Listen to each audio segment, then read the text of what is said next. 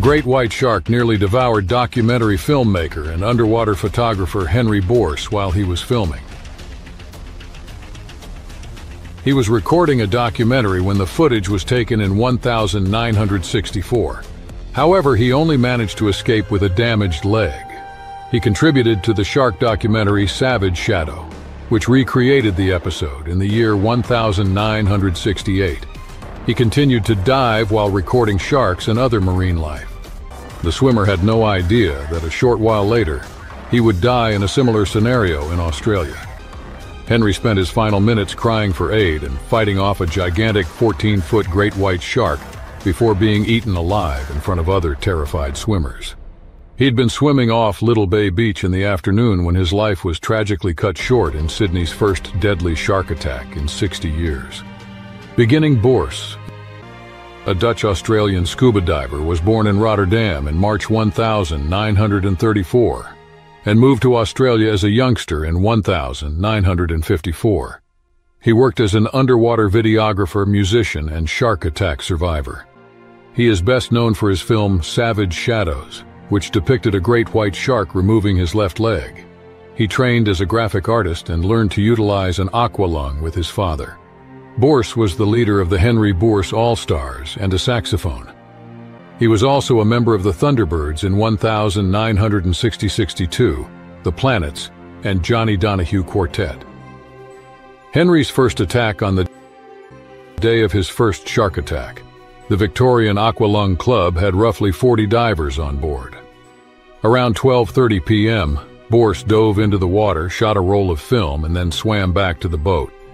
He got back in the water at 13:30 and was free, diving and taking pictures of a bull seal with two other divers, Dietmar Krupa and Fred Arndt, who were all carrying ceremonial spears. The seals disappeared completely. The sea was very empty, Bource remarked. Our instincts as divers alerted us to the danger during a brief period of unsettling silence.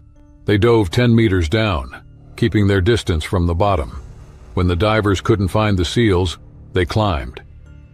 It broke the surface and slammed into Bource's head with great force.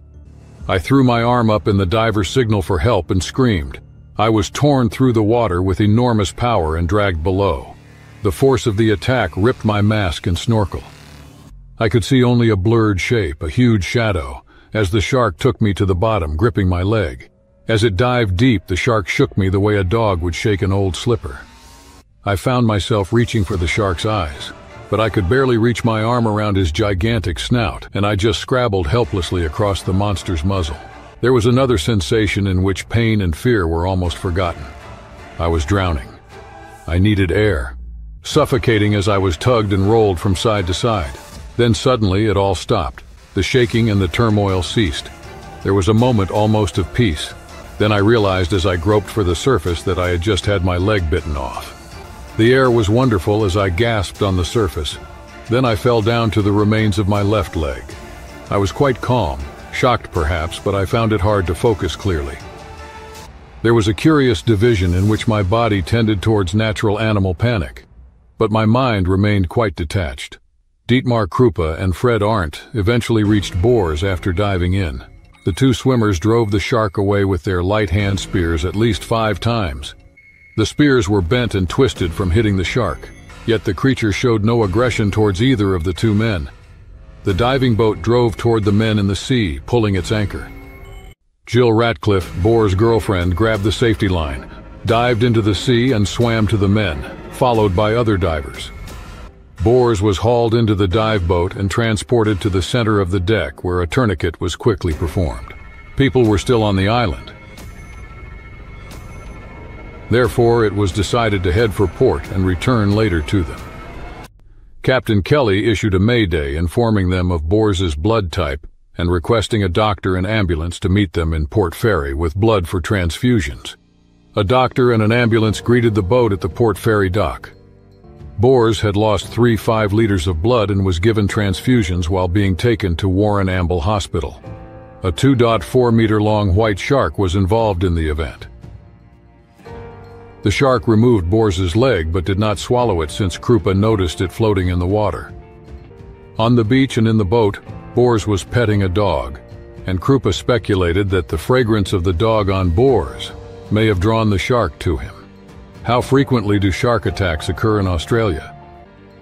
More than 16 miles of Australia's coastline are covered in water, and about 170 of the 400 shark species are found there. In 2020, Australia reported 22 unprovoked shark attacks, accounting for 38% of the global total. 8 were fatal, accounting for half of all fatal sharks attacked globally in 2020. Every year, 77 shark attacks occur worldwide, with the United States usually reporting the largest number. In 2020, Florida was responsible for 48% of all shark attacks in the United States. The Florida Museum of Natural History investigated 137 suspected shark attacks worldwide in 2021. The United States reported 47 attacks, one of which proved fatal when a surfer was killed, presumably by a great white whale on Christmas Eve off the central coast of California, according to police. With a total of 28, Florida recorded more than half of all attacks in the United States in 2021. In Australia in 2021, there were 12 recorded shark attacks, 3 of which were deadly. Paul Millichip, 57, was thought to be the last person murdered in an Australian shark attack in 2021 until today, when he was taken by a shark while swimming at a beach in North Fremantle, Perth, in November, an attack seen by numerous people. Bource was attacked by a 2.4-meter-long great white shark off the coast of Australia's Lady Julia Percy Island in November 1964, which proved his final attack. He was 29 years old and lived in Hawthorne East at the time. He lost his left leg in the attack but survived and chronicled the event in his 1969 documentary Savage Shadows. He kept diving while wearing a customized diving fin on his left leg's thumb. He filmed a short film for BHP and SO called Reef of Steel in the 1970s and appeared in Island Treasure in 1981. He was interviewed about his shark attack, including by Peter Luck in 1979. The beach was filled with dozens of swimmers, paddle boaters, and rock fishermen at the time, and was regarded by locals as one of the best-kept secrets in Sydney's East. They were informed of the danger by the swimmers' ear-splitting screams, but could do nothing but look on in astonishment as the monstrous shark cut the swimmer into two and devoured chunks of his body. The predator was seen thrashing around in the ocean and dragging its victim below as the sea became red with blood, causing alarm on the shore. The circumstances were harrowing for emergency personnel and lifeguards deployed in boats, rescue helicopters, and jet skis during the frantic hunt for the swimmer. When human remains were discovered an hour later, a police officer notified colleagues over a scanner. Footage definitely shows a person, half a body, being grabbed by a shark. A fisherman can be heard saying someone just got eaten by a shark in the video. The swimmer's injuries were so severe that paramedics could not save him. As they returned to shore, hundreds of fishermen and beachgoers were still reeling from the fatal occurrence. The disaster occurred at Bucking Point, the famous area for rock fishing and spearfishing between the beaches of Little Bay and Malabar. A shark just devoured someone. Oh, Guy, oh no, this is completely ridiculous. That's a great white shark, one fisherman yells in the video. The swimmer's remains were discovered in the sea shortly after the heinous crime, according to New South Wales police.